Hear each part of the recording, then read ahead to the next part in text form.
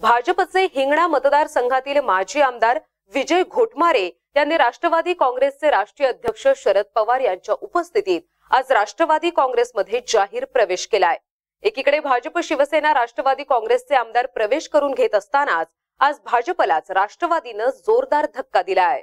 नागपूर जिल्ह्यातील हिंगणा मतदारसंघाचे प्रतिनिधित्व केलेले भाजपचे माजी आमदार विजय पांडुरंग घोटमारे यांनी राष्ट्रवादी काँग्रेसचे अध्यक्ष शरद पवार यांच्या निवासस्थानी जाऊन राष्ट्रवादी काँग्रेस पक्षात जाहीर प्रवेश केलाय। यावेळी माजी मंत्री रमेश बंब यांच्यासह अनेक जण उपस्थित होते।